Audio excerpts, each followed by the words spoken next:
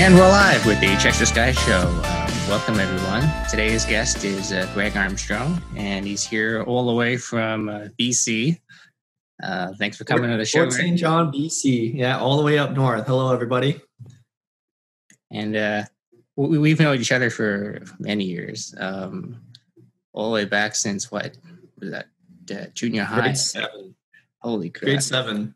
I'm pretty sure. So that would be 2006 September. Holy crap! Who would have thought you'd have facial hair when we were that age? Yeah, I know. I know. I remember even when I was 20, I was like, I don't think I'm gonna be able to grow a beard. I still can't grow a beard. I took like a before and after, and so like when COVID hit, I thought, okay, I'm not gonna shave because I couldn't go to hairdressers anyways, and I'm not gonna meet people. And I took a before and an after for 6 months, no shave, no haircut. And after 6 months, my hair was out, but there was still no beard. And I took photos before and after. They're like, I don't see the difference. Yeah, it's the exact same. That's hilarious. Fail at being Asian. It happens. I let mine go, and then a couple weeks ago, I went to go get a haircut. But what I was telling the hairdresser was like, "Oh, just trim my hair, but then leave the beard. Like, I just want it cleaned up a little bit." And like, I even showed the guy like a picture of what I wanted. The guy's like, "Sweet." Shaves it all off. Oh no! Like I'd been growing that thing since March, and it was probably down to like here type of thing. I guess podcast people can't, but like probably like 5-6 inches. And yeah, he just like, yeah, I totally understand what you mean. No problem. Shaved it all off. I was like, well, no tip for you. It goes back, but it was pretty disappointing. I was really sad. Oh man, the thing is, you've got this lumberjack Santa Claus thing going on over there, and it kind of works with your particular beard. Yeah. Like I can't pull that off, but it kind of works really well when you're doing those commercials. Oh yeah, people, they respect a man with a beard, I guess. He knows about tools. What is up with those commercials, anyways? Those things are awesome. How did that come about? Basically, what happened was my company was like, "Hey, you want to be the marketing guy?" And I'm like, "Yeah, sure, why not? I'll make up some random stuff." And then I came up with a couple commercial ideas. The main one that got a lot of traction was 2 years ago. I carved pumpkins with power tools. Yeah, that was awesome. We had a big power tool sale going on, and I did that, and everybody liked it a lot. And I was like, sweet. So then I did a commercial where we did like a bunch of like a lame Christmas present with a bunch of socks. Then we replaced all the presents with power tools, and even like this like 6-year-old kid was like, "Oh, sweet, a chainsaw! I'm on my way." Yeah. And so like just random things I came up with, but then like. Ever since then, I haven't like filmed one since. This was like 2 years ago. Because basically what happens now is I come up with an idea or something, and then they go, we'll just wait until next time. And then we just never use it. So I'm like, oh, okay. Because I was waiting for you to become the next ShamWow guy or the next the flex tape, Flex Seal. Yeah. This is, then bring out a power tool and start slicing up pumpkins. I was expecting that. I was awesome. Trying my best, but it just, we're kind of working on, basically what happened is my company is now merged with a bigger company. Ooh, and we're kind of still trying to figure out the kinks and whatnot. And like they still say they want to do more commercials, which is great, but it's more like they're in a whole different city than I am. So it's like we have to like try to film videos and edit videos through, like Zoom and whatnot. It just turns into a huge debacle. So we're still trying to figure out our system basically. But hopefully we'll have more commercials soon, but we'll see. Yeah, I can't really imagine how you can run a business over Zoom. Like, I mean, I don't know. Most of the time it's fine. It's literally just marketing. Like basically like everybody else in the building is the exact same as they were before. But now that our marketing team is trying to like coincide with each other, that's just the biggest hiccup we're running into, but we're working on it. So, well, I guess in your case, at least people still have to do renovations. It doesn't really matter whether it's on season, off season, COVID, no COVID, you still got to fix stuff up. It's not going to be affected, right? Yeah, and actually up in the north here, we didn't have that many cases. Oh, really? Like, our restrictions were way more loose than everywhere else in Canada. Like even in BC, Vancouver was way more strict about it than northern BC. Yeah. Because like there's just such a lower population and nobody was like traveling or anything. So a lot of the places were still running the entire time during quarantine. So it's funny to think about how different, like, because of how big Canada is, how everything can be so different, even though you're in the same country. Like, it cracks me up sometimes. Yeah, because it seems like the strictest stuff is supposedly where I am. Here, But it sounds like the further you go north, people don't even really know. Like, it's no difference. Like, we don't have a mandatory mask rule or anything like that. Oh, like, wow. I think some places, like, there's a bigger city in Alberta that's up north, Grand Prairie, that is starting to instigate that because they have such a bigger population. But, like, here in all the surrounding areas, nobody has a mask mandatory rule or anything like that. Yeah. So, just how it goes. I know when like, the rules first started, we were a lot more strict because it was like, oh, you got to follow the rules. But then it just slowly, like, relaxed over time. And it's not just my story. It was, like, every place here, so... Yeah. Northern living. It's what we do. I think the thing that was interesting to me is not so much what stopped working, but what things actually started exploding afterwards. Yeah.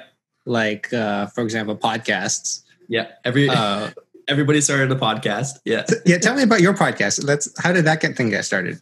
Yeah. So my podcast, for anybody interested, is called Comic Book Gentleman.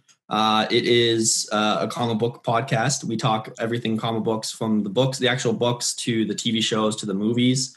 What we do is we deep dive into specific topics. So the way it started was years ago, my boss is actually a bigger nerd than I am. And him and I would constantly have arguments in the office about comic books, like, just all the time. Where all of our coworkers and employees were just like, can you guys shut up? Like, no. Not only are we not going to shut up, we're going to take this global. Yeah. So I kept telling him, like, man, we should do a podcast. We should do a podcast. Like, even before Corona and whatnot, we should do a podcast. And so eventually, I think it was like January, February, he was finally like, fine. Let's do a podcast. And he actually was like, but if we're going to do it, we're going to do it right. So he bought, like, the most expensive mics he possibly could and, like, that stuff. But then Corona hit, so we're not technically supposed to be in the same room together. So then we had to figure out, like, online and all that stuff. But yeah, so me and my boss Dave, we discuss comic books. What we like to say is that we have two different perspectives on it, because he's a lot older than I am, so he has kind of like that older single issue reading comic book mentality, whereas I'm the younger audience that has the graphic novels, and we grew up on the movies and whatnot. Yeah. So we have a lot of interesting conversations. Go ahead. So he's like, this is not authentic. And you're like, oh, yeah. He makes fun of me all the time. Like, he's always like, oh, you don't even know what real comics are. And like when back in my day, we didn't even have a movie, type of thing. Yeah. He always rails on me about that. But then I'm just like, I don't know. I grew up with TV shows and movies the entire time. So I don't know what you're talking about, boomer. Yeah, that's right. Yeah. I guess it's kind of interesting to see. Do you approve of the new remakes of everything? Because they're all completely different now than what they used to be, right? It's hit and miss. Like we've talked about this a lot, where it's like, it depends. Like, if they take one of his favorite storylines and they absolutely butcher it, he's like, give me my money back type of thing. But then I'm just like, oh no, it's a good movie. I don't really care if they messed up the storyline type of thing. So it just kind of depends on the movie and depends on, the situation and whatnot. Because it's funny because I find the characters he doesn't normally read all the time is the movies he enjoys more. Because, like, he's a huge Spider-Man fan. He's too dedicated. Yeah, so he's a huge Spider-Man fan, so he hates all the Spider-Man movies because they're not authentic. They're not. But then right. When it comes to, like, Deadpool, which he doesn't read very often, he loves the Deadpool movies type of thing. So because they probably don't really follow the originals at all, right? Oh, not at all. But it's so funny, you don't even care. You're just like, don't give a damn. It doesn't matter at that point. We did a podcast where we talked about all the Fox movies, including New Mutants, which just came out in August, and we kind of ranked them all, and it was pretty funny because it was like, again, the storylines where we loved them, and they butchered it, we're like, oh, that's garbage. But then the ones that had nothing to do with anything, it was just a good time. We were like, yeah, it's a great movie. What are you talking about? Yeah, this was enjoyable. I don't know what was supposed to happen, so it's okay. Yeah. Exactly. So see, that's when I watch a movie, I have to make sure I don't watch the trailer. Mm-hmm. Or if I start the trailer, as soon as I start to like, I have to stop right away. Oh, yeah. Because that's going to ruin it. I'm okay with spoilers. Like, I've always been fine. Like, people can tell me, like, I'm trying to think of a big spoiler. I can't even remember right now. Like in Dark Knight Rises, Talia al Ghul is the actual child from the pit. I'd be like, oh, that's fine. I'm going to go watch it now because now I want to see why. Like, that's not it doesn't de-incentivize me to go see it. It actually incentivizes me more because now I'm like, well, I want to see how they pulled this off type of thing. So I've always been fine with spoilers. Although I will admit, it sucks when a trailer makes you think it's one thing and then the movie's completely different, or even the video game, you're just like, well, that was this sucks now. Oh, I see. Interesting. So you're the kind of, so does that mean that you can't watch horror movies then? because you don't know what's happening. I can't watch horror movies even knowing what's happening. Like, it's too creepy for me, man. Too creepy for me. Whitney, my wife and I, we started dating because she told me, "Oh, I'm a big horror movie buff. Let's watch." It was Friday the 13th. Oh, and she was like, "Let's watch a scary movie." And I'm like, "Well, I'm pooping myself here, but I'll do it for you because you're hot." And then so we started dating, and that was our thing was to watch scary movies on Friday the 13th or whatever. But then after a couple months of dating, she suddenly was like, "Yeah, no, I hate horror movies." She just suddenly realized they were too creepy for her. And she's like, "Yeah, no, never again." So we literally haven't watched a horror movie since we've been together. Oh, wow. Yeah, or is that one of those things that she's like, I don't like it. But no, I know because I've talked to her family and they all said, yeah, she used to watch horror movies all the time. But for some reason, just recently, she's just like, nope, can't handle it anymore. And again, it's one of those funny things where it's like, that's why we started dating, was because of Friday the 13th and horror movies. And then now, nope, never watched it again. No, I couldn't watch horror movies until I moved here. And then I thought, no, I'm running out of films to watch. I'll give it a shot. But I don't know. It doesn't seem to bother me anymore. But yeah, I used to not be able to watch them at all. Was it because they creeped you out or because they were boring? No, I used to have a very, you know that I have a very active imagination. Yeah. What? So, no, you don't. What are you talking about? Like, I remember when I was in elementary, and my dad took me to see the movie Deep Blue. Samuel Jackson in the shark movie. And the premise is they give sharks caffeine or something. And the sharks just are like, nope, and starts eating everybody. And I was so scared because of that movie. I couldn't go into the deep end of swimming pools for years. Really? Like, I would go in and I'd just be terrified. And it was just so stupid because it's a swimming pool. You logically know. Yeah, I have an embarrassing story kind of similar where it was at like a party. And, you know, they decided to watch a scary movie. This is before I met my wife, is when I was still in Edmonton. And they decided to watch a scary movie. And I'm like, fine, I'll watch it. But then, like, after the scary movie was done, I was just like, oh, my God, I'm like, this is terrifying. But then nobody else really gave a crap. No. And then went outside to go, like, sit by the fire or something like that. And I thought, like, I'm walking towards the fire. And I thought out of the corner of my eye, I saw something. So I just, like, get into fighting pose immediately. Yeah. But there was nothing. And everybody's just looking at me like, okay. Just all staring at me like I'm an idiot, which I was. Like, there was nothing there, but it was pretty scary. Scary movies are scary, man. I can't do it. No, it sounds like your wife was totally fine with it, though. She's not scared by it. She just chooses not to now. You see, I don't know. Like, I feel like the point of scary movies is that you're supposed to get scared, right? I feel like that's what most people enjoy about it. And I think what happened was she enjoyed being scared as a kid. But now that she was an adult and things are like, you know, it's real life and shit, she's like, never mind. Yeah, I don't want to be scared. You know, taxes are scary enough. I don't need a scary movie. I don't want to deal with going to work. It's terrifying. Rush hour traffic. I've seen my gas bill. You know, that's the only scare I need. You know, type of thing. I find like scary movies that have really, well, at least the good ones are like very well directed, though. The good ones? Yeah. I've heard good things about scary movies. Like, the problem is I just get too, like you said, active imagination. I just assume I'm going to get murdered the next day. So I just get freaked out. Ugh. Maybe it's because, like, I don't know. I don't seem to get nightmares that much anymore. Like, I used to a little time as a kid. Like, now I think I wake up, I forget what I was dreaming about right away. Huh. I wonder why that is. Like, you just, either your imagination's crap now, or you're tired. I'm dead inside. That's the issue. Yeah. Like when I do remember my dreams, I actually try to write it down. So I got this journal of strange dreams that just whatever happens to come in the head at the moment. And I write them down, and they're very bizarre. Yeah, they're very unusual. Like I remember I had one the other day. I think I was in junior high. When I'm in junior high, it's always with my friends. So like the key people who are friends with junior high, you're always there. And I think it's like Austin's always there. And we're always doing something. There's always like an Aiden McDermott and people always picking on George or whatever. Yeah. You just you're high. Yeah, I don't know. All my dreams, like high school apparently didn't exist in my dream world. It's only junior high. There's nothing before or after. It's like that's the key go-to. And I had the teacher. You remember Miss Stefanich? Yep. She was great. Well, last night my dream was Miss Stefanich was giving me an exam. And I was like, nope, not doing that exam. No. You're not doing it.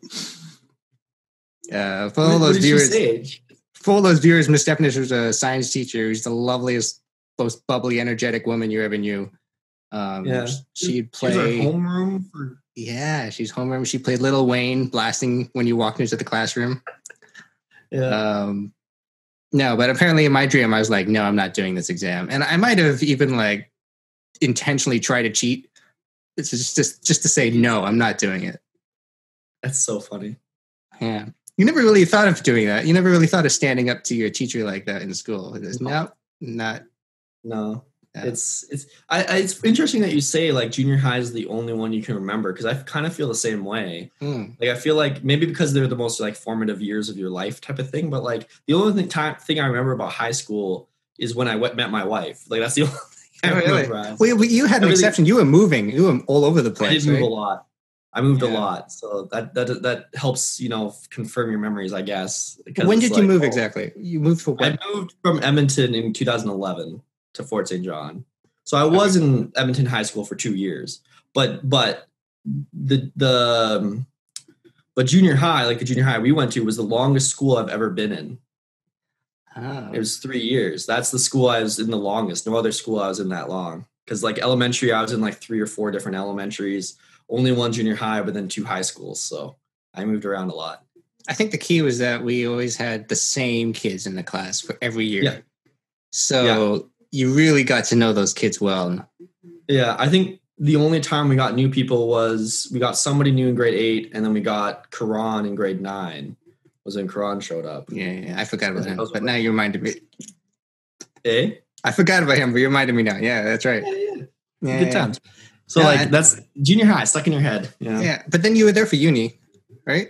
Oh yeah. I came back for 1 year for U of A, but then I got married. Like I brought Whitney with me, my fiance at the time, and then it just didn't work out and whatnot. So then we moved back to Fort St. John. So I was only I'm a university dropout. No big deal.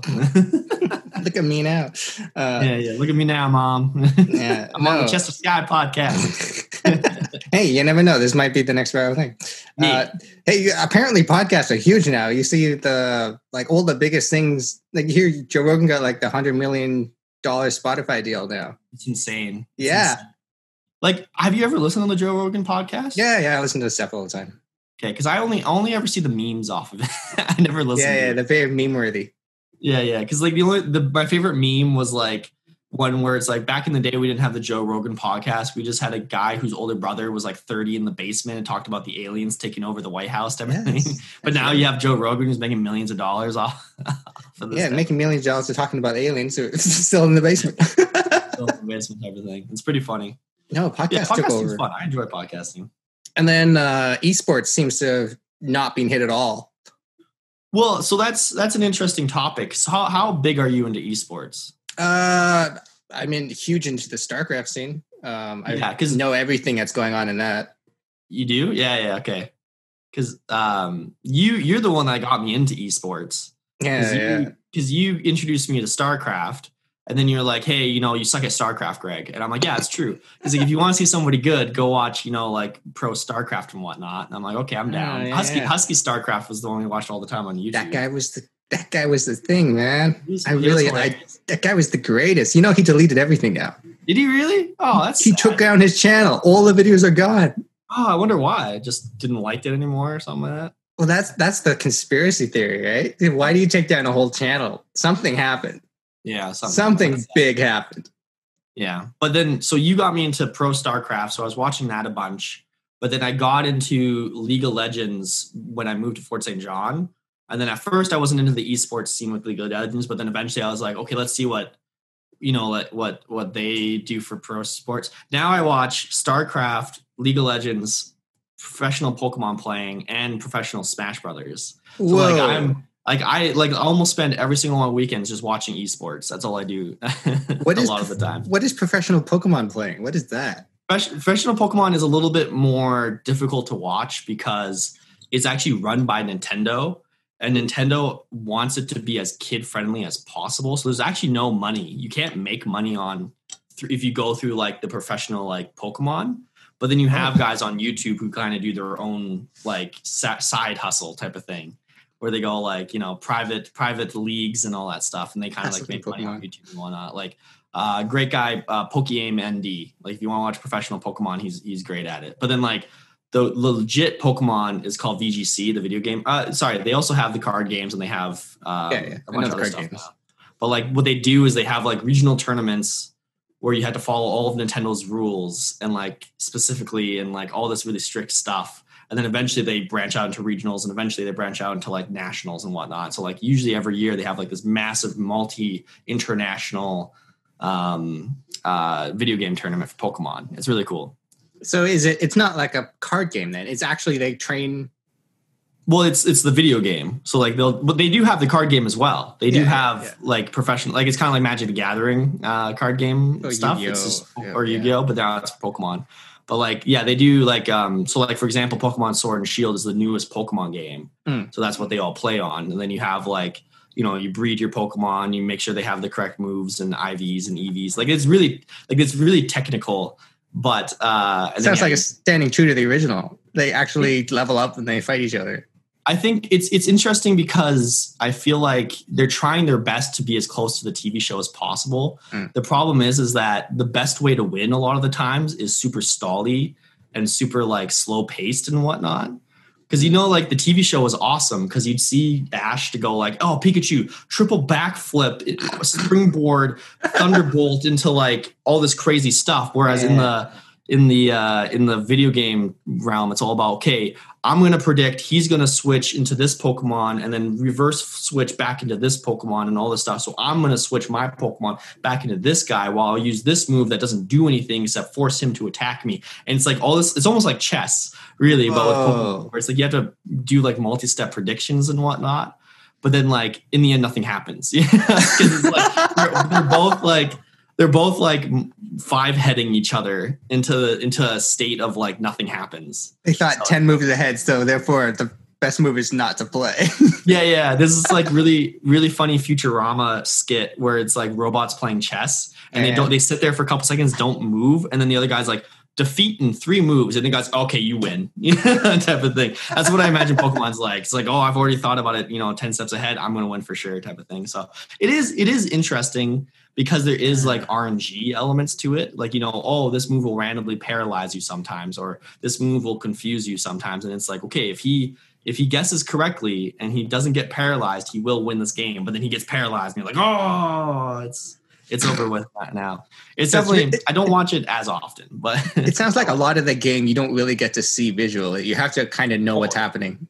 It's definitely one of those type of games where it's like you need to know what's going on, because to try to explain it will take way too long for the commentators, and they're just like, you have to know what's happening or you're just lost. So, but it's actually pretty. Yeah, because he's like, I have these 5 Pokemon, and you're like, I don't even know what those Pokemon are from an audience perspective. If you don't know what, like, it's one of those, it's definitely very insular, where it's like once you're part of the community, it's fine, but if you're outside the community, you have no way of getting in. Like, you have to like work your way in there. Although I say this, and one thing that happened over quarantine though is I got all my nieces and nephews into Pokemon. Like we actually had a card game tournament with them and their parents, because we got their parents into Pokemon as well. Yeah. So like we actually had this massive like family battle tournament type of thing where this was the card games as opposed to the video games, but like it was still fun, because like we had to sit there and explain, okay, not only do we have to explain how the cards work, we also explain what Pokemon is and like why it works the way it is, type of thing. Mind you, that's the funnest part, is the starting point, because then it's exploring everything, right? Exactly. It's all fresh and new. And then my favorite part was when like, you show them one card and they go like, oh, this is a really strong card. I'm like, oh yeah, sure. But then you like 2 days later, it's like this card that like blows it out of the water. And they're just like, what? There's more? There's more. It's like the original Blue Eyes White Dragon Yu-Gi-Oh card. Yeah. Like Dragon's card.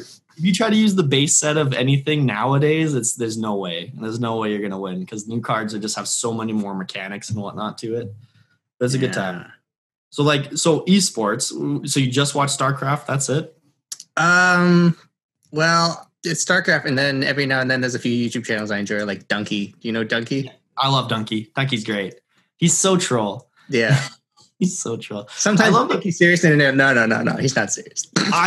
There's another YouTube channel called Did You Know Gaming, where it's basically just like deep dive into video game facts. And they had Donkey on a video, and the entire time I thought he was lying. I thought he was lying about everything because he's Donkey. Like, you just assume he's being sincere. Yeah, you don't know. But then everything he said was completely true. And I was like, what? Donkey tells the truth? What is this? You don't know how much is true or how much is acting. You have no idea with some of these guys, right? Although I will admit with Donkey, sometimes he has like some profound thoughts about like a lot. Like he'll talk about like video game critiques and like what's wrong with the industry and all this in-depth stuff. And then the next video will be about trains. 3 minutes. And you're like, wait, what? Yes. Yes. I don't know. There's something about the way that guy just exists. It's just very entertaining to see how he lives. I guess PewDiePie was like that too. But people just PewDiePie. Like, you either love him or hate him, I suppose. But that's kind of why people were drawn to him in the beginning. They just like him. Mm-hmm. Right? Yeah. Yeah. I think that's the thing about YouTubers, because I've been trying to dabble in YouTubing. Oh, yeah. Check out my channel, Fake Mustache, MLO Mustache. I've been trying to dabble into it. And I find like, you know, you could get a lot more views by like playing the most popular game. But in the end, the main thing people need is just, as long as they like you, they'll watch whatever you put out, right? Yeah. It's kind of like influencers on Instagram. You don't actually care about their credentials or anything. You just care, like, you like them, so you just follow them, type of thing. Yeah, but I guess that's the tricky thing is you have to get initial following before it's worth doing it, right? Yeah, because like, look, for example, I remember I used to watch Donkey before he got millions of views on his channel. And then I remember one day I stopped watching him because I was like, oh, whatever. And then I came back and he suddenly had millions of views on all his videos. I'm like, what happened? Like, sometimes you just get a lucky break and you're now the number one YouTuber, right? So.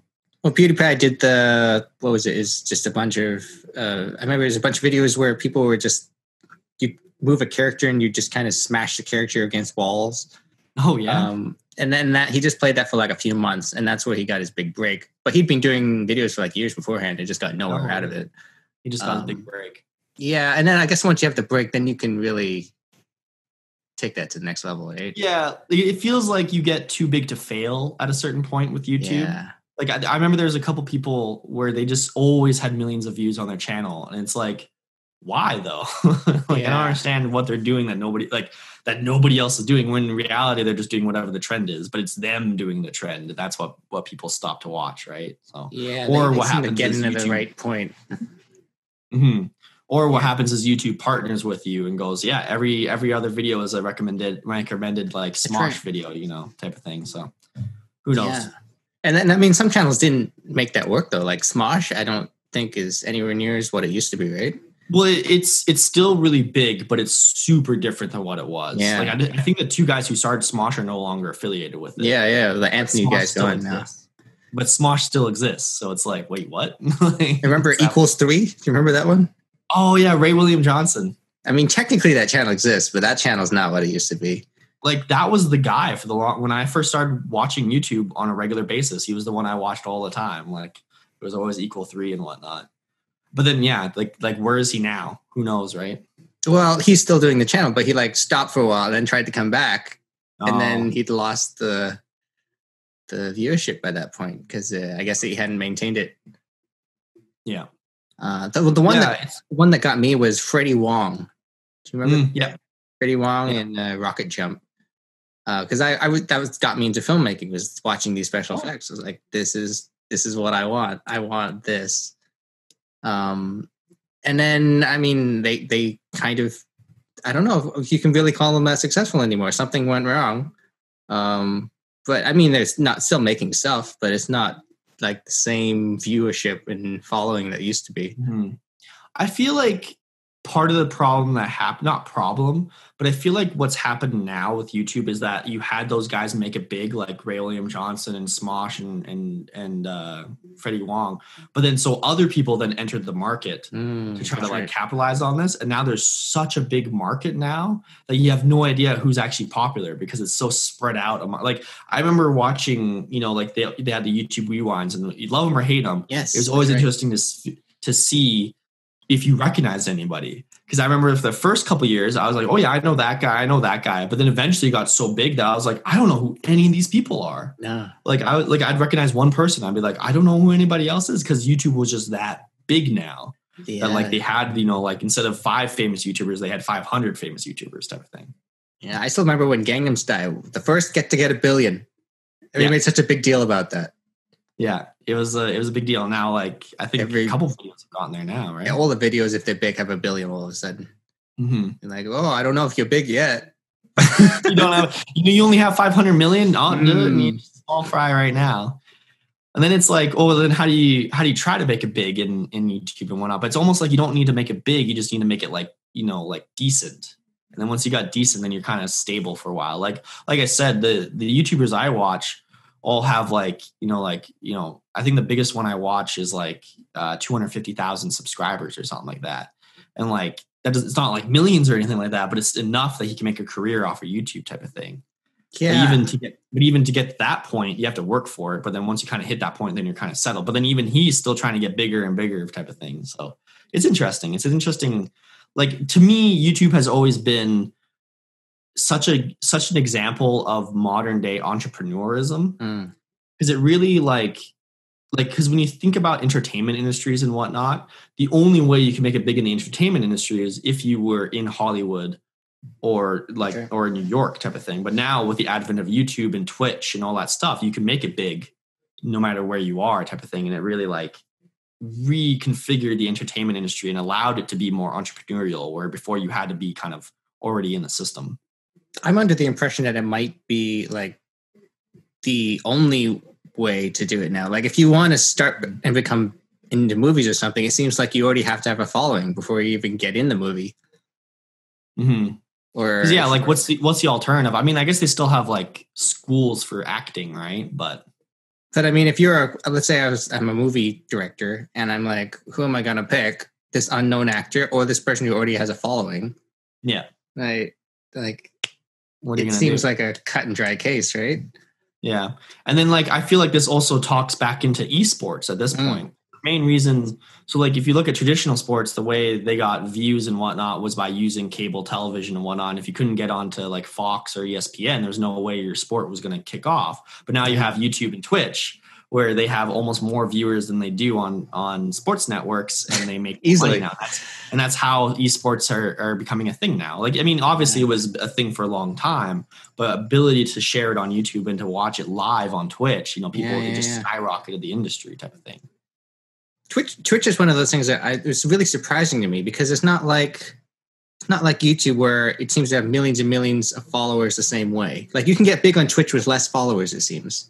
Yeah, I think it's interesting to think what does it mean to be big on Twitch? I think there's a point in which you have more views, but then there's also the idea of if you have dedicated followers, then you can also be quote unquote big on Twitch. Because there's some people who only have 50 or 100 followers, but those 50 or 100 followers are constantly giving them money, so they're able to maintain themselves, and it just kind of grows from there type of thing. So it's even if they didn't get a lot of views initially, because they're able to sustain themselves with that direct income, they can then grow their channel and go from there type of thing. Because that's the thing and you can always just share that video on the other platform as well. That's not exactly I feel like that's almost what every YouTuber does now, is they start on Twitch, film the video live in front of all their people who are constantly giving them money live, and then they use whatever clips they have from that to YouTube and then get ad revenue. Because there's not a lot of situations where you can give direct money to a YouTuber, but you can easily give direct money to a Twitcher. Yeah, I don't know if that's the correct term, but it really seems to turn into a rat race. All the people who would normally be competing in business, but for some reason have some kind of marketing background. Instead of going into marketing, they seem let's give this other avenue a shot. Yeah, let's just make a YouTube video or Twitch channel, right? And hey, if it gets popular, then there you go, right? The other thing that I found out recently, not found out recently, but kind of it got brought up to me recently, is the reason why so many movies and videos and Twitch and YouTube make so much money is the idea that one person consuming the product does not negate somebody else from consuming the product. That's right. So like you can make this podcast, but you can have 100,000 people listen to it without it consuming the product, like getting rid of it, like you would a normal food. So it makes like digital, like entertainment industry. That's why so many entertainment industries make millions and billions of dollars, is because like you have this ability to hit a mass market without like a lot of effort, and without like, you can hit so many different consumers at the same time type of thing. So it really makes you think about like, you know, it's possible for a Twitch streamer or a YouTuber to be like just so freaking rich because they just have to make 1 or 2 videos that just millions and billions of people watch, and there you go. It's just, I don't know. It's interesting to see how the economy is adjusting to technology. It's surprising to me. Like I'm trying to figure out how to promote my own things right now, and but I've discovered that if you try it on like 5 different platforms, you don't really know which platform is going to work, but sometimes it just does on a platform you weren't planning for. Yeah. And the one thing that is interesting to me is you don't seem to get to set the price. Like no. When you sell something online, you really have to go for the lowest denominator. Yeah, because that's the negative of the internet, is that there's like millions of options. Because like before, you could have your, you know, like you said, you make a deck of cards or whatever, and if you sold them physically in person, it would be, you know, only Toronto would be able to buy those cards. But now that you're selling online, you have such a wider market. That also means you have so much more competition and whatnot. So how does it work with selling? I mean, you're in the physical product industry, like, is it easy to sell stuff online with like that, or is that not doable? We've been trying to figure out online for since I've been there, type of thing. Because the issue that you find with e-commerce and whatnot is that like you have to put the time and effort into it, because if you don't treat it like a new store, it's going to fail, or it's not going to look as good. So like, I mean, the store I work at now, they've been in business for over 50 years. So they have the 50 years of experience in a physical store and whatnot that they've already worked on for 50 years and established. But then when it comes to online, they're like, you know, just do it in a day. And it's like, no. That's not how it works. It's way harder.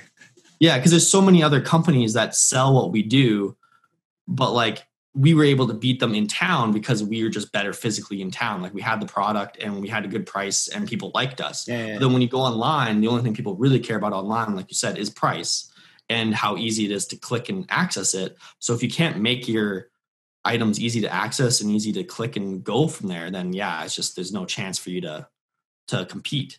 Because that's the part that it's like if you had a physical store, but in order to get into the physical store and find the item you needed, you had to like jump a moat and like do an obstacle course and all that stuff. So like if especially like online, everybody's able to just click one thing and buy an item. Look at Amazon. And like, if you can't do that now, like that's the standard. If you can't do that now, then there's no way. So like, in order to establish yourself online, you have to like jumpstart it 20 years to like where the competition is, type of thing. It's pretty tricky. Yeah. I don't really know how you can assess quality unless you look at reviews online. Like I don't trust them unless there's reviews, it seems. But I also know the reviews are garbage too, but I see that's the hard part. Trust it.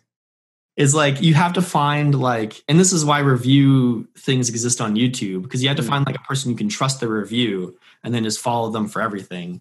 But it's like if you're looking up, like I had to look up like TVs or something like that, and it's like I don't know anybody who knows anything about TVs. You know, you start Googling it, and it's like, wait, but do I trust the random guy on Best Buy who's telling me this stranger thing? Like, who knows, right? I was watching a YouTube video yesterday, and it was a BBC documentary where the premise was there's a guy who finds furniture for rich people. What a great job. That's his job, is he finds furniture that rich people don't already have. And it's like the most beautiful, prestigious furniture. Yeah. And he goes into some Lord's British monarchy guy's house, and they just kind of tour the house and look at all the fancy decorations. And I thought, okay, this is kind of cool video. And then I look at the comments, and it's just hate for pages of how much they hate. I guess just because he's rich and they're just jealous. Yeah. But it's like, this is not what I expected from the video. It's a perfectly good, happy video. Just, I'm shopping for rich people. And then the video is just so much anger compressed for some reason. That's funny. I don't know. Like, I never understood when you see videos that have so many like thumbs down or like so many hateful comments, because it's like if you hate it, don't watch it. Like, but like you're actively watching it to then give a negative comment about it and to thumbs it down or whatever. And it's like you're actually helping them get more views and popularity, even if you think it's negative. If you don't like it, just don't watch it, man. Like, it doesn't. The thing that surprises me is it's like, I understand if it's like a product or a trailer for video, and they're like, this is something that might affect me, or something that somehow I have an opinion about. Yeah, but this is like nothing to do with you. It's a documentary about two other people that you'll never meet in your entire life. Just hate. I hate this. Such a scumbag. Like, oh. Maybe they were mad because he bought the wrong boudoir. You know, they found everything that they could find, and they just complained about it, right? Like, oh, this rich guy. Oh, this bad taste. I don't know, whatever it was. But it seems to be there's a huge amount of judgment. It doesn't matter what the thing is. They just invites judgment by being on YouTube. Yeah, I mean, if you put yourself in the public sphere, I guess you technically open yourself up to public comments and whatnot, right? Like you're actively putting it on YouTube, so you should, like, it's this argument of like, if you're being a public figure, should you be open to hate and whatnot? And I feel like this is something that we're as a society going to have to deal with, because it's like there's too many people online who are able to just say such hateful things and be such negative people without getting smacked in the face for it, you know? And there's like no repercussions. You can literally say whatever the hell you want, but then it's still, it actively impacts the people who put out their work, you know? So like, the one thing that I'm curious about is, do you think the comments help the video go viral? That's what I want. Yeah, it's like the old saying of any publicity is good publicity. I've seen a couple of news articles where it's like, hey, this is the most hated video. Like today was a Justin Bieber. Oh no, Friday. Think of Friday by Rebecca Black. Yeah. People watched it because it sucked, but it still made millions of dollars because more people watch it because they hear how bad it is, so they go watch it. So even if you're like, the thing that increases views on YouTube are like subscriptions, views, comments, and likes. So even if it's a dislike, it'll still register in the system and whatnot. But if it's a video but it has like 500 comments and they're all negative, that's still 500 comments. So it's going to increase like how much. But that works if it's like some kind of person. But let's say it's your product. You made an advertisement where you're chopping up pumpkins. Yeah. And you got like millions of hate. Would you still be okay with those from a company's perspective? You're trying to legitimately sell your thing. Yeah. I don't know. I thought about this before. Like, what if you advertise a tool and the tool is just garbage, you know, type of thing, and people start trolling you because it's like, why did you sell this tool and whatnot? But it's like, in the end, like, if it sells, you still sold it, right? And so like if I made a commercial that got absolutely trolled by everybody in the world, but we still sold 6 kits. Hey, you know, that's more kits than I was gonna get by not making the video. Like, that's always the catch-22 of it. Is like, you want to put out a good product, you want people to like it, but if they don't like it, but you still make money off of it, is like, did you really fail? You know, type of thing. What if it's the flip side though? It's the product's fine, no problem with the product, but there's just so much hate in the video for other reasons. Like the Peloton ad that had the lady who was terrified. Did you ever hear? I haven't seen that one. No, what's this? So it was last Christmas, I'm pretty sure. And Peloton came out with this ad where a guy got his wife or girlfriend a Peloton bike, but the way they shot it, she looked terrified. Like she was being held hostage, and if she didn't ride the Peloton bike, she would be murdered. Like, that's how she looked. Like, you'll have to Google it. It's hilarious. Okay. And it got so much attention because everybody was like, who cares if the product's good? What's wrong with this lady? Like what's happening here? And it gave a lot of negative feedback to Peloton because it was like, what are you doing to your actresses? Like, they look terrible. But then what happened was Peloton got a lot of advertising from it. And then Ryan Reynolds picked up the lady who did the ad, and now she's doing other work, you know, type of thing. Oh, wow. So it's funny thing where it's like, it started off super negative, but then, like I said, people made money off of it. So is it really a failure when it comes to that? I guess it depends how smart you are to deal with the popularity. Yeah, do you know how to use it later? If you can capitalize on it, then it's like, you can make it work. The only issue is like when you start getting death threats And when you start getting like such negative stuff that it's like mentally, damaging and whatnot and emotionally damaging, then it's like, okay, this is way too far. Like it blows my mind that there's no way for the police to track down people who send you death threats online. Or it's not that. Anything. It's just I don't think it's credible. That's the issue. But like I feel like there's got to be a way to crack down on that. Like even look at like Twitter and Facebook. What happened with the presidential election in 2016? Like they were like evidence it was influenced by bots and like trolls from a different country and whatnot. And like they just didn't know at the time. Like it's crazy that was okay at the time. That everybody was like, oh yeah, just random racist guy is screaming on Twitter, I'm going to vote for Trump, type of thing. And it's just but how would you know how would you know if it's worth the time to invest in investigating something like that? I think that's the issue. I guess. Right? Yeah. You get a death threat from a guy who's just horrible, but then you find out it's like a 10-year-old the other day. Like, oh.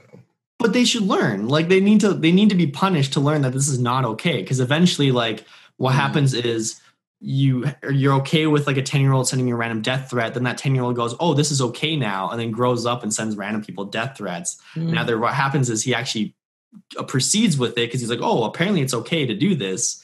Or he gets eventually repercussion happens to him, like in real life or something like that. Yeah. So I feel like this is just something that like, I mean, obviously I'm not a super tech person. I'm not, Bill Gates or anything like that. So I have no idea how this would be possible, but I feel like this is something they should try to work on.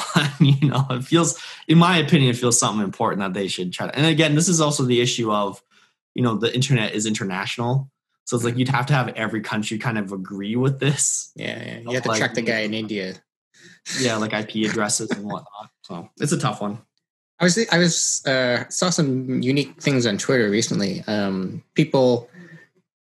a lady who started posting, says, there is something going strange in my house.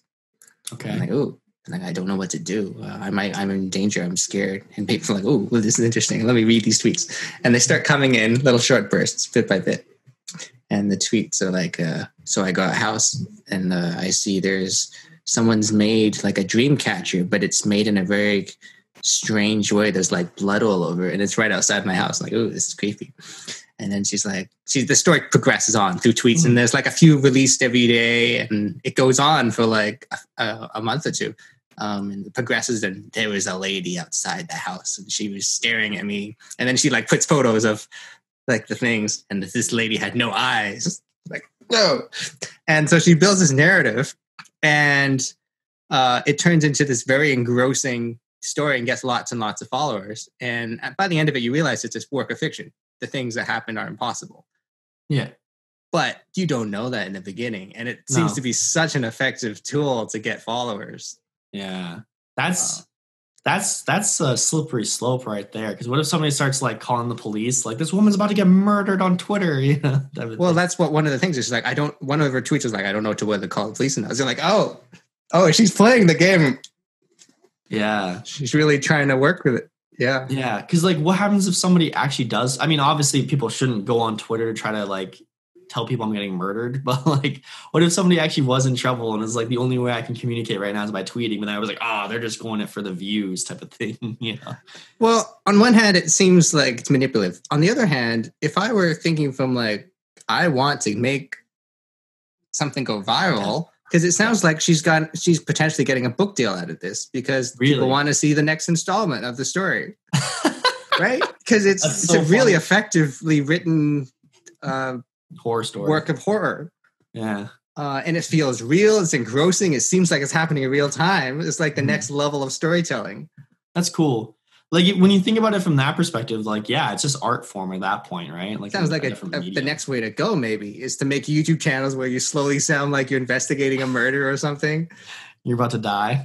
Yeah, you're slowly discovering clues. Yeah. Didn't they have a movie kind of like that where it was the guy who played Sulu on the new Star Trek? Ooh, and like his daughter goes missing, so he like tries to find her via Facebook and whatnot, but like the entire movie shot from like the computer / the camera perspective or something like that. Oh, that sounds cool. I can't remember what it's called, but apparently like I'm pretty sure there's like a kind of a similar thing where you're like building this horror narrative but only using the perspective of like social media and whatnot. It's pretty cool. That sounds like it's a full movie, though. It doesn't sound that like is a full movie. Yeah, okay. It's a full movie. But you know what's funny is there's actually a TV episode of Modern Family that kind of used the same concept, except it wasn't a horror thing. It was comedy, obviously, but it was like somebody was missing, so they were using like Facebook and Instagram and try to. But it was all filmed from like somebody's laptop type of thing. Like it was very interesting that way.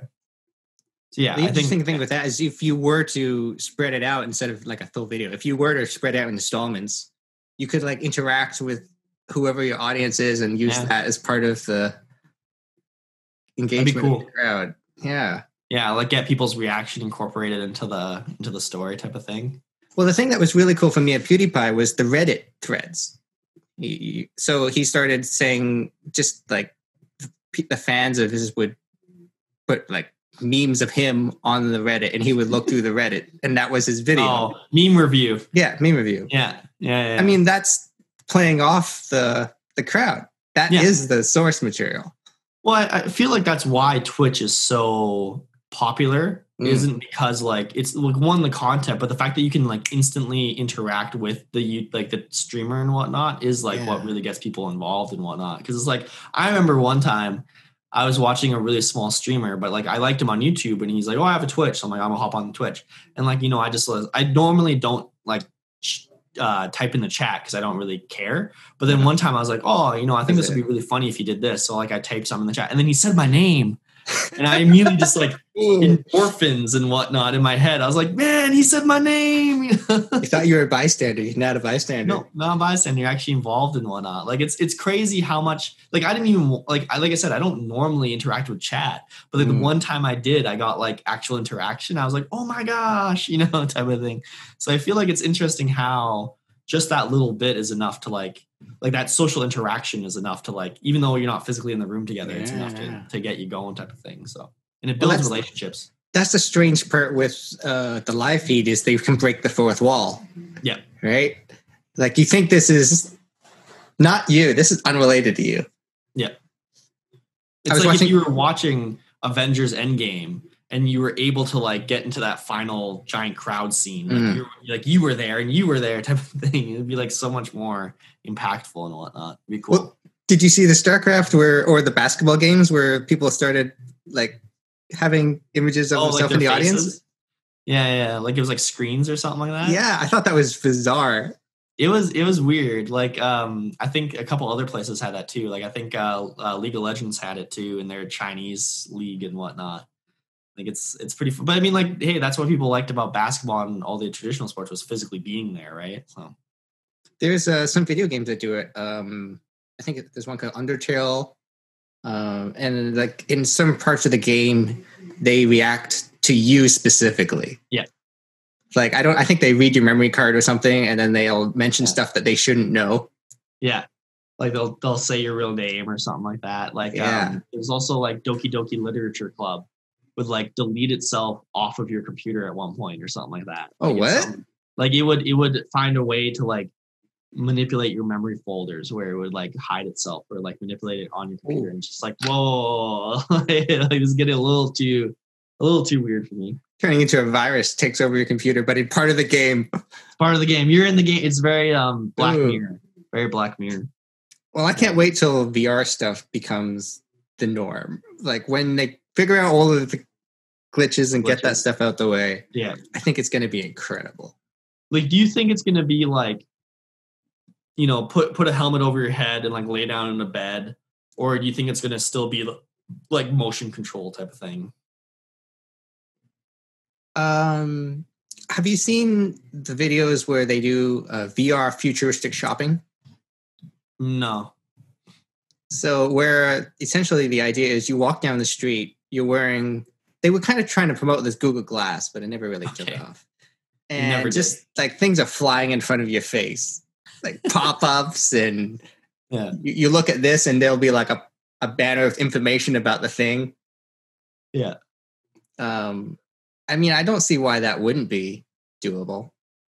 Other than the fact people will be so distracted they're like walking into walls, type of thing. Yeah, it's the danger hazard for sure. But why did Google Glass not take off? What happened there? That was meant. I feel like it was the issue, like you were saying, or not you were saying, but like there's too much stuff in front of your face when you're trying to do, because the point of Google Glass was like you were supposed to be able to do your normal stuff while also having like a video or something playing at the same time right on your face. And it just like was too complicated to actually work and whatnot. People were like throwing up and like, whoa, what's happening here? So, although the other one I remember they were talking about was something to do with Xbox, where it was like augmented reality with Xbox, where you'd be able to play certain video games, like you have a table, but then they would put like the video game on the table, like Minecraft and whatnot. You'd have this like crazy Minecraft world. Okay. Like that they mentioned like 5-6 years ago, haven't mentioned since. I think it was called Surface or something like that. No. Surface. No, because I think Surface is the name of their tablets. But like there's something crazy with that Microsoft was working on where they were trying to make like augmented reality a thing. Ooh. But yeah, I haven't heard about it in years now. Like it's weird. But like VR, the only VR experience I've really had was I had a buddy who had a machine. And he's like, yeah, come check it out. And the ones where you didn't have to move were fine. Like Beat Saber was really cool. Beat Saber, having the giant blocks fly at you was actually like, oh my gosh, like what's happening here? But then like the ones where you had to move, I immediately was like nauseous. Yeah, it makes you nauseous for some reason. Yeah, but let's assume they fix that issue. Oh yeah, I can see that. Like my idea is that's going to be the next Amazon shopping. Oh really? You pick up the thing, you look at it. Yeah, you're like, this is the item. I can decide whether I like the way it looks. I don't see why that wouldn't be doable. And then you can actually like put it in your living room and like see how it looks in your living room type of thing. Well, you're holding it in your hands essentially. You probably can't feel the weight, but you could no. But I mean, like if you want to make sure the couch will fit, you can have like a full couch, VR couch. But would that be VR or AR? I don't even know. Sounds like you're talking about holograms now. Holograms. I thought that's what you were talking about. So I don't know. I guess that's another way too. I was thinking you still have the glasses on, so you still can't see outside of the Oculus thing. They got a new thing now. It's not Rift anymore. Now they got some new. I don't know. Oh, do they? Yeah. I'm so bad at VR. I don't know. I don't own a set, but I'd love to when they fix out the glitches. But it just sounds like right now it still needs to iron out some wrinkles to go. Work out some kinks. Yeah, it's interesting because I've heard I've heard people talk about VR and like they've said like the motion sickness thing is a big issue that they're trying to work on. Like I guess there was one game where like they found if you just had like a leaf fly by your face or something, it's like enough point of a reference you can kind of like mitigate the motion sickness or whatever. Like the one that really bothered me the most was like this really weird gladiator game where it's like you just have a bunch of guys coming at you, murder them, but to move you had to like grab the environment and like pull yourself forward. And that's really what got me messed up because it was like the world's moving but my body's not type of thing. Like that was fighting really biology. Yeah, like it's not what God intended, type of thing. Well, I can't even handle Portal 2. I've been trying to beat this game for a while, but I get nauseous every time I go through it. Oh, really? Yeah, I can't handle it. I get sick. Too fast for you? But I love the game and I love the concept, but I can't. My brain can't deal with moving into one another and back and forth. Yeah, I remember there were some puzzles in Portal 2 where I'm like, I got to look it up because I have no idea what's going on. Like the geography was beyond me type of thing or whatever you want to call it. Geometry is the correct word. But yeah, like angles and crap. And it's just like, geez, what's happening? But then you watch a YouTube video and it's like, hey, put this goo here. And it's like, oh, okay. Well, the last time I played Portal 2, I had an experience where part of the game was also influenced by things outside of the game. Oh, what do you mean? So I was in a level where there's water, where it sounds like there's like some kind of liquid area. And I hear drip, drip, drip, drip, drip. And I'm like, okay, that's part of the game. And apparently it wasn't part of the game. Your house is flooding. So at a certain point, the water's like pretty loud dripping. So at a certain point, I take off the headphones and the dripping continues. I'm like, this is not a good sign. So I look around and on the other side of the room, I noticed that I have a painting of a tiger, and I have a finger, and the tiger's face is kind of like blurring and like melting. Oh no! And I'm like, I don't remember the tiger's face doing that. And I realized it's because there's some liquid that's on it that's smudging it as the liquid falls down it. So I go over to the thing and I'm like, okay, where's this liquid coming? And I look up and the ceiling is dripping water. Oh no! From whoever was the tenant upstairs. I never found out what it was because that was the day before I left, before I moved. Oh, so that thing's dripping. That thing's and that all the stuff around is getting wet. So I move all the stuff out the way. I go to sleep. I move the next day. I move all my stuff out of it, and just as I'm leaving, then the water is like. And I leave the house and never look back. Never came back. So I'm guessing the whole house collapsed, or at least the ceiling collapsed from the water, but it had nothing to do with me. It was whoever's doing upstairs. You just dipped. That's so funny. Like, did you get your damage deposit back, or?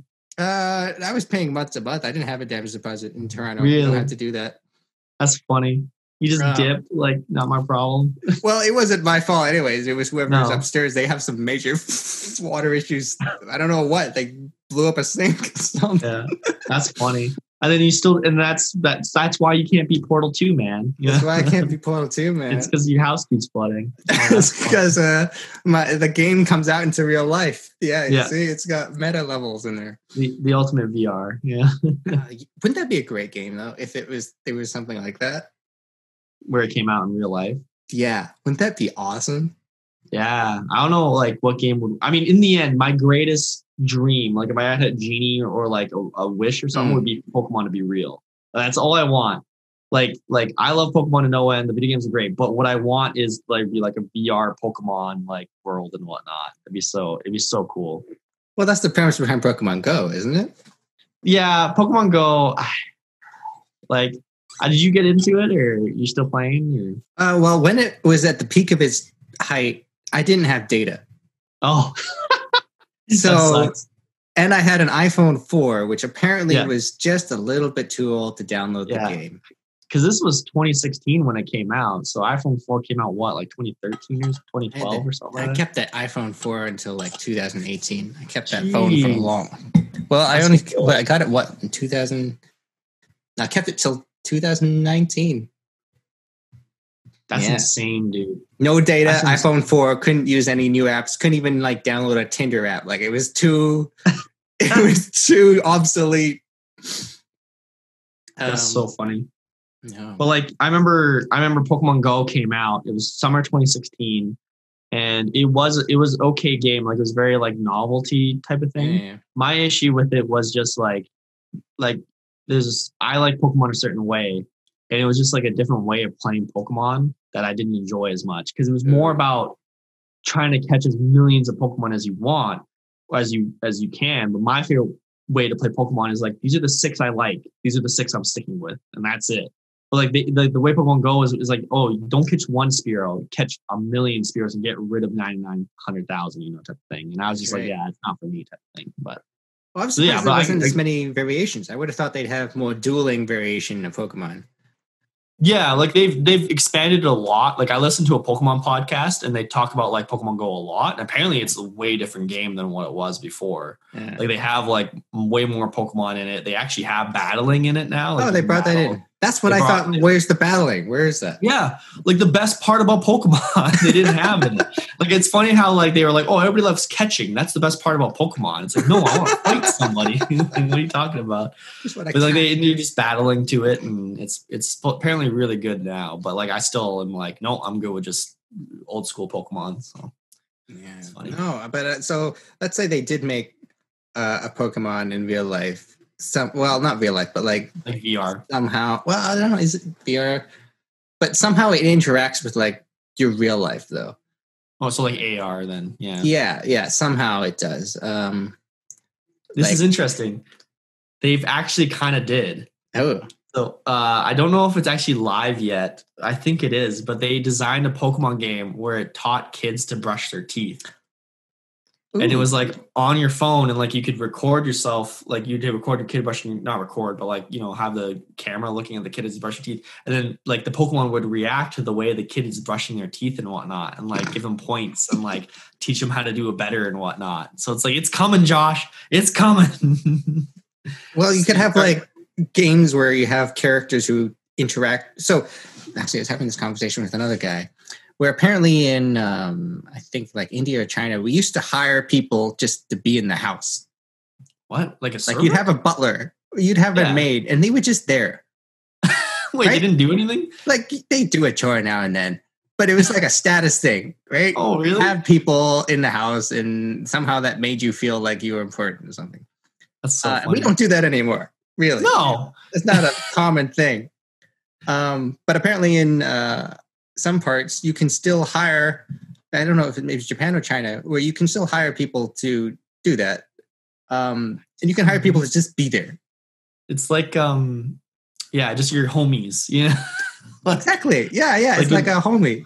Yeah. Like when famous rappers and whatnot just have that entourage that don't actually do anything. They're just there to hang out and whatnot. Yeah, like a fake entourage. Well, see, imagine if you were studying and you had like someone over your shoulder. You'd feel like you're obligated to study harder, right? Yeah, that's true. You got more keep you on your toes type of thing, more responsibility. So my thought is, why couldn't you at some point have like a VR babysitter? Right? Or someone's like, okay, you need to stop eating Cheetos and playing Smash Bros. You need to get some exercise, and that thing would like be there like a little, I don't know, like a little devil or angel over your shoulder telling you, hey, do the thing. It's like if your Amazon Alexa or whatever was monitoring how often you're sitting down and or like that, you know, those, sorry, go ahead. Like that's totally doable in the next few years. You could have Alexa have a personality and telling you to get your act together. Yeah, get some exercise, you idiot. Yeah. And then we just let the robots take over. Yeah. Who says they're not meant to? Yeah, that's true. It kind of reminds me of the Duolingo, all those memes where it's like, you're not learning Spanish, I'm coming to murder you right now type of thing. Like, where it's like the Duolingo bird's coming for you type of thing. It's like, oh, you're not exercising, Alexa's gonna beat you in the butt type of thing. I think it would be quite effective, especially if it's like one suited to your personal daily routine. Lifestyle. Well, I mean, it could even like give you advice and tips. And okay, imagine this: you had a VR Gordon Ramsay in the kitchen, and you're cooking your dish, and you're like, I don't know what to do, because you can do this with Alexa right now. You can just say, I need a recipe. But imagine there was like some kind of fake character there who's telling you, okay, here's how we want to cook it. Like, I think that would be fun. That would be awesome. Pretty fun. It's just kind of like Masterclass, but like way more personalized. Personalized Masterclass, yeah. Personalized tutor. VR. You could actually tell VR Gordon Ramsay to be like, hey, I have an egg. How do I beat it? And he's like, you're an idiot. How do you not know how to beat an egg? Personally, type of thing. And it wouldn't even, I don't think it would be too far. So let's say what you need is, you don't even need to have the glasses for that. You'd put like maybe some trackers on you. And then you could even watch this on your TV. And the guy could, it's just animated character telling you, hey, do the thing.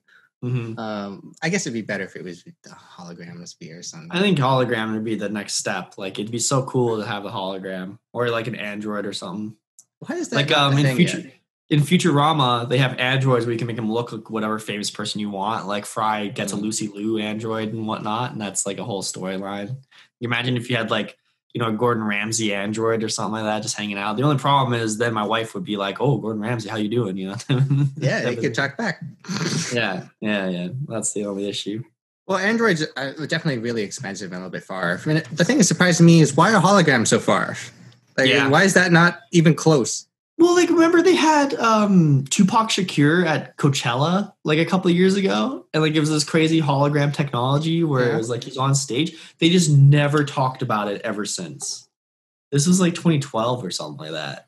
Yeah, and they just never talked about it ever again. It was I think maybe it's way harder than we thought. Maybe it's really difficult. Oh yeah, maybe it's super expensive. Like only Beyonce can afford holograms. Well, they had a demo here in Toronto last year where they brought in the Black Eyed Peas hologram style. Oh, and they were dancing around. And you could go on stage and walk right through them because they're holograms. Yeah. But in order to do that, they had to have things like on each part of the stage. Mm-hmm. So like on top and the bottom. So maybe that's the issue. We think holograms are just something you can just project like a projector. Yeah. But maybe it's something you'd have to set up like a surround system in your house. Yeah.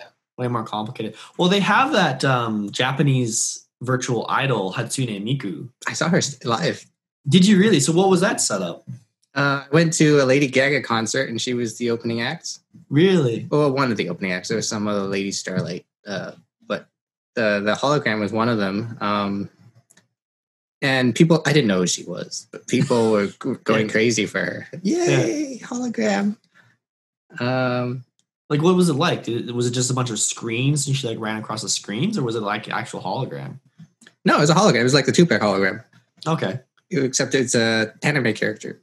Yeah. So the technology is there. It's just for some reason they're not giving it to the masses. Yeah, that's a good point. It's been there for years, by the looks of it. It must be a cost thing where it's just too expensive to make it reasonable for everyday people. It's like how drones used to be, nobody had a drone because it was, except for the military, because it was too expensive. But then now every 5-year-old has a drone, type of thing, because they eventually made the technology so much cheaper. Yeah. What happened to that drop ship Amazon stuff? Is that like, I'm not getting any packages by drone yet. Yeah, I think that was just in big cities, like in the States and whatnot. So, and I think it just depended on if your country was okay with it, type of thing. Like, I would have thought I'd see here. Could you imagine a drone trying to fly in like minus 40-degree weather in Canada? It would die. You gotta deal with snow. That's right. Yeah, I mean, Toronto doesn't get snow anyways. You bunch of fake Canadians, but yeah, people here complaining. I'm like, no, you don't know. No, you don't know what real snow is. That's funny. But no, I didn't understand why we don't have more of that hologram stuff. That was really surprising to me. It's a mystery. Like maybe it's like a deep state type of thing where it's like, oh, the holograms were taking over. We got to shut down the program. Like it was about to become the Matrix, or something like that. Well, my dad goes for rants. I don't know if you remember by that. He's always ranting about stuff. Yeah. And he's always going for rants about holograms. He's like, one piece of it apparently has all the information of the bigger piece. And if you like take a small slice of a hologram, somehow it has all the information of everything else. I don't really know how it works, but apparently there's something in holograms that are like that. It's like apparently all lasers are somehow like that. Really? Yeah, where if you looked at like a projector, I don't know if it works with the Tupac example, but something to do with the general idea of a hologram. You take the big thing and you look at the smaller part of it, and it has all the information of the bigger piece. Which sounds like cool. It sounds cool, yeah. That sounds like a really great way to transfer information, but like I don't understand how that like is something evil, Yeah, that's funny. Yeah, I actually gotta go. I forgot to tell you I gotta leave at 5, but well, it's funny. We were gonna talk about esports, and then I'll do it another time. We'll do it another time. So we'll definitely have to come back on here. But it was great catching up. Well, one other thing we're going to talk about was, so what's going on with these cards you were telling me about? Okay. Yeah, so let's talk about this one. There's a game that's out now called Chess, but way cooler. And the premise of the game is you have cards. And the cards you play while you're playing a regular game of chess. So if you know how to play chess, this game will make some sense to you. If you don't know how to play chess, then imagine that there's Yu-Gi-Oh! At the same time, you can move things on the board that are not cards. Mm-hmm. If you do play chess, imagine that you're playing a game of chess and then you also have Yu-Gi-Oh! Cards. So you move a piece on the board and you play a card, and the card lets you, for example, swap your pieces around, or it lets you bring a piece back to life, or it kills a piece, or essentially all the benefits of a card game like Hearthstone or Yu-Gi-Oh! Or Magic the Gathering. We put that and included that in a game of chess. That's cool. Yeah. So that's a general gist, and it's available right now on ChesterSky.com. You can go to that website and you can check out the game right now. It's available. You can get it delivered. It's the people who have played chess before are raving about it, from what I've seen. Nice. The people who don't understand chess don't understand what this game is at all. But I'm hoping to change that sooner or later. Do you get sent to the Shadow Realm when you lose, just like in Yu-Gi-Oh? No. The other weird thing that I've tried to do with this game that we created is make sure that it stays true to real chess. So it does not change the game of chess. It just adds on to it. Just adds on to it. But there's no Shadow Realm. If you know exactly how to play chess, you already know how to play this game. Perfect. No, it sounds like a good time. Well, thanks for coming on the show, man. It's good catching up. And hope to do this again soon. Yeah, we'll definitely have to do it. If anybody's interested, like I said, Comic Book Gentleman for all your comic book conversations. And then feel free to check me out on YouTube and Twitch at Fake Moustache. Twitch at Fake Moustache. Twitch at Fake Moustache. Twitch at Fake Moustache. Twitch at Fake Moustache. Twitch at Fake Moustache. Twitch at Fake Moustache. Twitch at Fake Moustache.